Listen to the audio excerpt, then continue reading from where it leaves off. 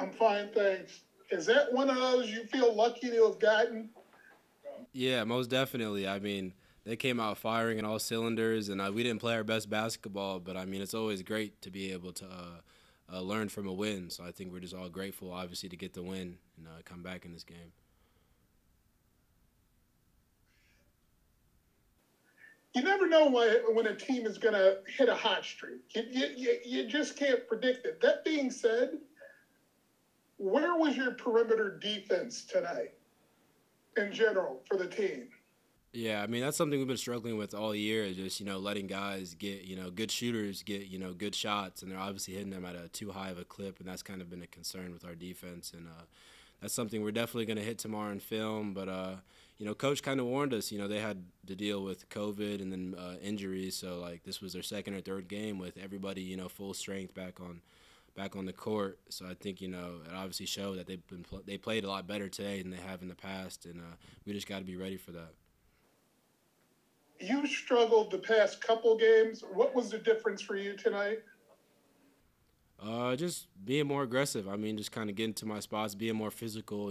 Cutting, just finding other ways to score. Because I haven't had to deal with this type of attention or this much help side and stuff like that since I've been here. So just adjusting and continuing to stay aggressive and finding different ways to help us score as a team and just not myself. Do you think the might be out on you a little bit? Because you've elevated your game seriously. So are teams more aware of you, do you think? Oh yeah, I mean I could tell out there, but I mean it's not nothing like crazy, So I mean it's still basketball, it's still 5-on-5, and I mean it obviously struggled for 2 games here, but just getting back on track and just seeing defense is better and just finding ways to help us score. Like that's just the biggest thing for me right now. In that 11-0 run in the game, who was the leader on the court? Who said let's go? I mean, really, all of us have been here. I'm looking at Greg. He's saying it. Trim, Enrique, X. Like, we all kind of got experience, and we're all just telling each other that, and then applying the pressure and heating them up full court. Really, changed the dynamic of the game the last 4 minutes. Do you need one definitive voice to step up in those moments, or should it be exactly the way you just explained it? I mean, it's different for every team. That's kind of like the mystery for every year is finding out. Who's the leader, who can lead, and stuff like that. And obviously, we got to get better at that with the having a different lineup and a different team this year. But I think for the most part, like we all understand what it takes to to win at a high level. We just have to do it consistently because we've shown flashes where we can do it for good periods of time. We just have to be consistent. Is it frustrating? Now, mind you, they have two very good players, but is it frustrating knowing that probably should have been an easier situation for you guys? I mean, I had you guys down as losing it. I'm going to be honest with you. So, is it frustrating when it doesn't come together like it should in that situation where you're probably expected to win? I mean, it's like just the exact scenario you said that happens in every sport. So I mean, I feel like I can't really be mad about that or anything.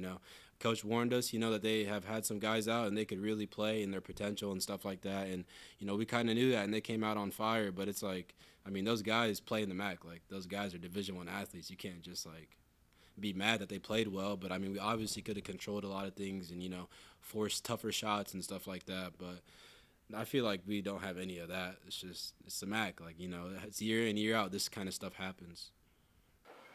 Take us through like that, just that final play. I mean, because you guys didn't call, you had no timeouts. Take us through the final play, and then you making your move and putting that ball up. Yeah, I mean, Coach drew up a play for us like a few possessions before, and they kept telling us, we had no timeouts, and we all remembered the play, and it was just a counter, for a play that usually goes to B Trim, and they all were calling it out. So I mean, it worked perfectly, and then, I mean, I could have rushed it, but I feel like I didn't want to give him a chance. Like if we're gonna win, we're gonna win here. So just kind of took my time in the post and just saw my options and got to the middle of the floor and made a play. And then just talk about that last defensive side of things, because they got all the way down 2 feet from the hoop, and Reek be able to make easy shot a little more difficult. Yeah, Enrique does a great job of that. Like, he's selfless. Like, he's jumping with anybody. He's diving on the floor with anybody. Like, that's something that he brings to us, and it's something that he obviously did for us in a big moment right there. But that's kind of stuff he does like throughout the course of the game. Like, he probably walled and verticaled on people like a few times before then. But that obviously was seen, and it was a big play for us. Last question we've got. B-Trim wasn't shooting well from behind the arc.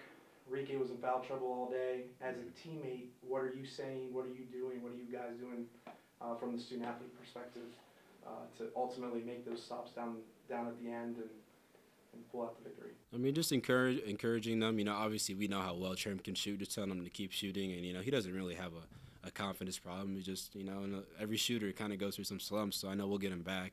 And then Enrique, obviously, you know, he's kind of dealt with foul trouble. This isn't the first time. So I think, you know, guys just stepping up. Aziz did really well playing for a stretch for us, you know, just continuing to have guys step up and everybody play their role, like, at their best level.